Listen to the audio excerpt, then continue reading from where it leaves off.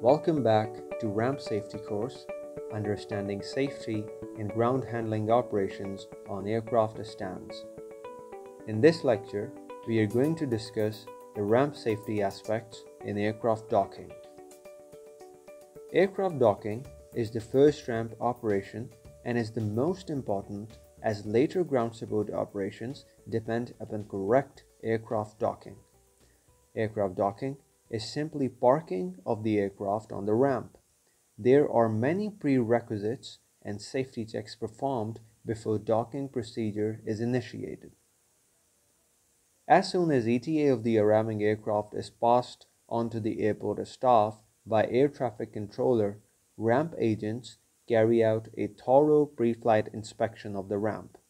This inspection covers the entire center line from the aircraft stop bar to the taxi lane. The important checks for this inspection are that there must be no FOD on the ramp. FOD refers to foreign object debris or foreign object damage, that is, any object that is alien to the aircraft and can be a source of potential damage to it. And there must be no object such as any machine, equipment, or vehicle in the aircraft safety envelope.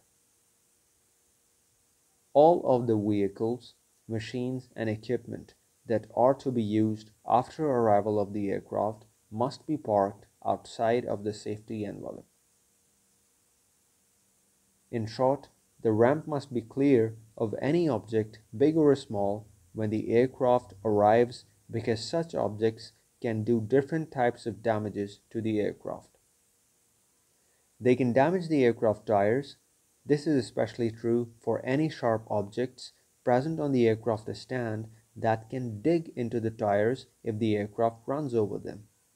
They can be ingested by the jet engines, causing mechanical damage to the jet engine fan and turbine blades. Or they can get hit by the aircraft jet blast and fly off to hit any other aircraft, building, or piece of equipment. There are many different types of FOD you can expect on the ramp.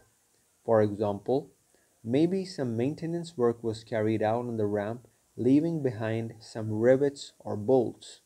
Or maybe during the previous ramp operation, the baggage handling guys were a little rough with handling passenger baggage, and maybe some broken zip hook or damaged plastic piece of a trolley bag fell on the ramp.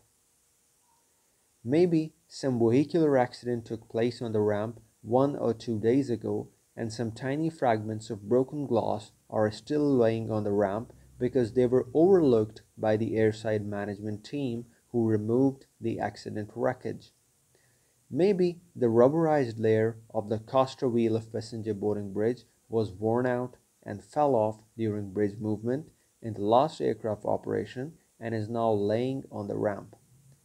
Or maybe some ramp agent's key of his home or car was in his pocket that fell off while he was busy in his work on the ramp, and now he's trying to find it everywhere, not knowing that it is laying on the ramp.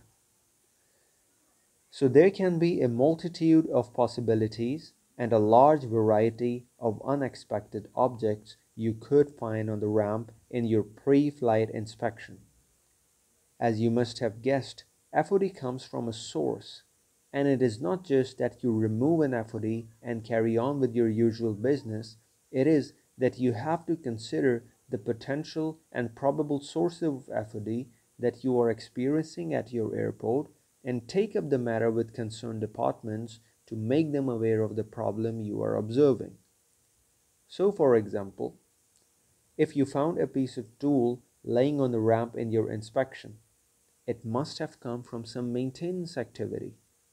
That activity can be traced by airport management by checking the records of all the activities that have taken place on that aircraft stand, and then matter can be taken up with the concerned department. It will make their maintenance staff aware to carry out a thorough inspection when they complete their maintenance work. These steps involving coordination and a spread of awareness for ramp safety are necessary for preventing FOD in the first place. As per ICAO, the surfaces of all movement areas, including pavements, runways, taxiways, and aprons, and adjacent areas, shall be inspected and their conditions monitored regularly as part of an aerodrome preventive and corrective maintenance program with the objective of avoiding and eliminating any foreign object debris (FOD) that might cause damage to aircraft or impair the operation of aircraft systems.